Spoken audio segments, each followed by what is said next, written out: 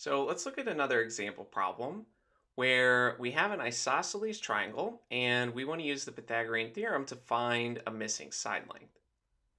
So remember, this Pythagorean theorem just relates the side lengths in a right triangle where A and B, those are the legs, you square them and add them together and they're equal to C squared, where C is the hypotenuse. It's the side opposite the right angle and it's the longest side in the triangle.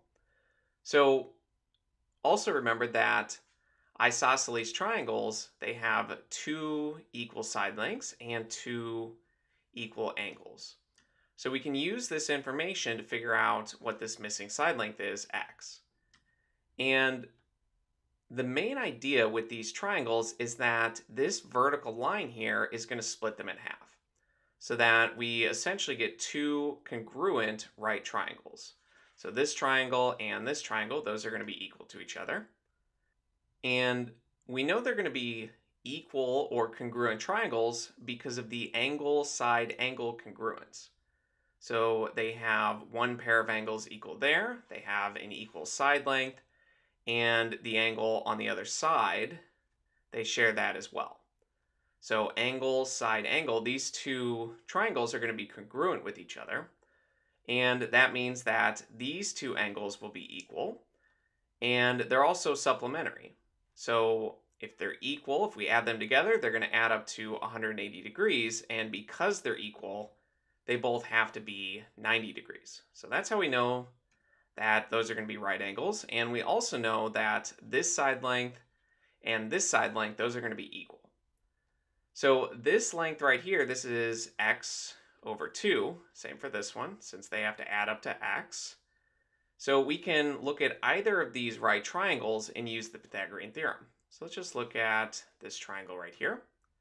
So we can set up that relationship. We have that this side length squared plus this side length squared is equal to 10 squared. So we can call this, let me use a darker color. We can call that maybe A or B, it doesn't matter, but the other one will be the opposite letter. So if this is A, then this is B, and the hypotenuse, that has to be C. So we can say that x over 2 squared, so that's A squared, plus B squared, or 8 squared, is equal to 10 squared.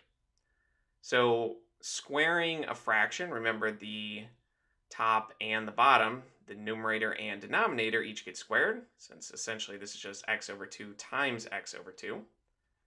Then we have 8 squared, which is 64, and 10 squared, which is 100. So here, x squared is over 4. And let's subtract 64 on each side. So 100 minus 64, that's just 36. And let's multiply each side by 4. So x squared, 4 times 36, that's 144. So we can solve for x here by taking a square root of each side, and we only need to consider the positive case. And we know the square root of 144, that's just 12.